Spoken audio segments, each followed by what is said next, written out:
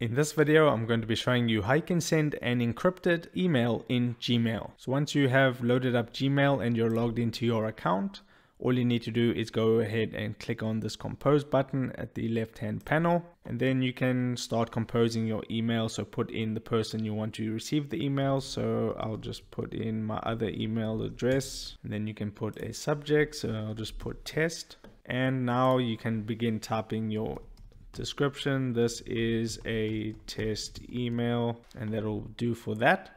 And you can even add some attachments. So let's add an attachment that we want to have encrypted. So I'll include this picture of a cute dog. So once that's loaded up, all you need to do from here is, you can see next to this little pencil icon is a little lock with a timer next to it. It says turn confidential mode on and off. Click on that, and now it says confidential mode recipients won't have the option to forward, copy, print, or download this email. So that's good. And you can select where you want it to expire. So it expires in 1 day, 1 week, 1 month, and so on. So I'll select 1 day for this example. So that would be August 30th. And you can require a passcode. All passcodes will be generated by Google.